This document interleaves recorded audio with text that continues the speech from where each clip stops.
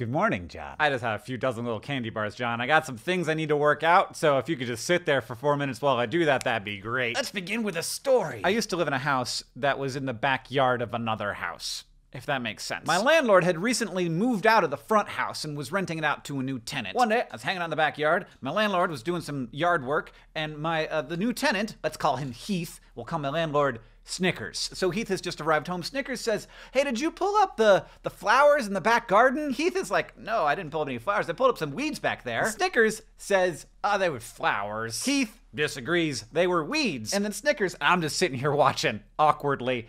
Snickers says, "Those were the wildflowers that grew from the seeds that were thrown at my wife and I's wedding." And then Heath says, "Oh man, now you're just making me feel guilty."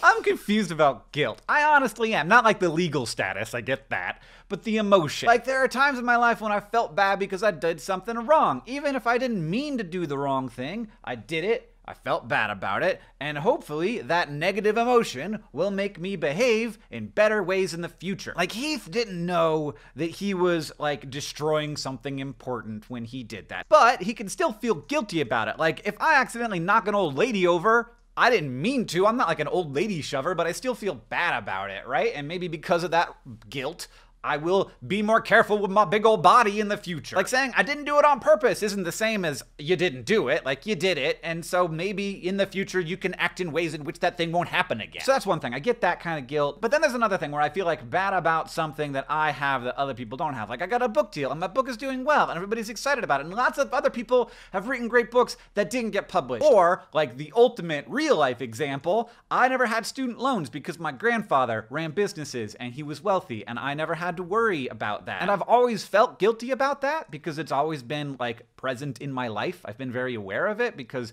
while my family wasn't wealthy, we did have a safety net that none of my friends had when I was growing up. So then I'm experiencing this negative emotion and I didn't even do anything. Like, it's not like I didn't do it on purpose. I didn't do it. That doesn't seem fair, right? To feel guilty about a thing that I didn't do. And so I've always thought there were like 3 ways to deal with that.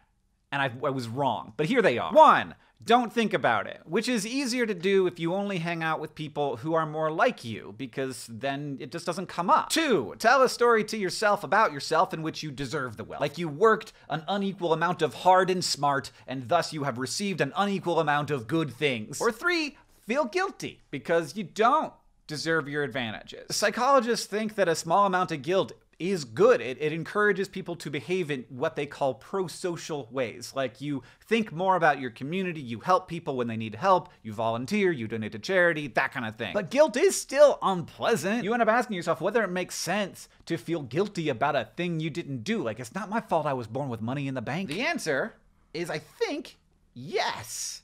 Because no, you don't deserve the guilt in the same way you don't deserve the money. And I don't deserve ulcerative colitis or a healthy child or beautiful fall days or really funny internet memes. I don't deserve my guilt and I don't deserve the advantages I've been given because deserving is the wrong frame. I have that stuff and the question isn't what did I do to deserve it?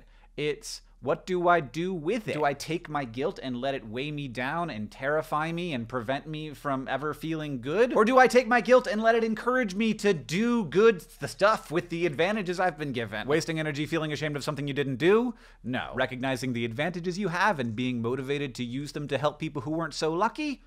Yeah. John, I'll see you on Tuesday.